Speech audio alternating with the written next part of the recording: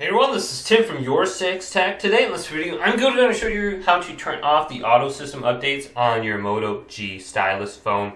And this is very easy. Scroll on down from the top just like this, and then go to Settings here.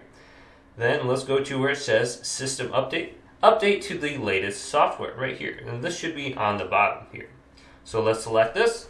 Then we're looking for an option called Smart Updates. So it's right here. Updates are downloaded and installed automatically when your phone is connected to the Wi-Fi. So what we can do is select in here, and we can completely disable it by check marking right here and turn it off, or we can keep it on. Otherwise, we can choose a specific restart time. So if it's been restarting on us when it's downloading system updates and installing it, you can set a specific time when to do that. Then it says Advanced, apply to all software updates. Note, for your safety, all important security updates will be downloaded and installed automatically whether this feature is turned on or off. So set the time you want to go ahead and restart this, or you can just completely turn it off.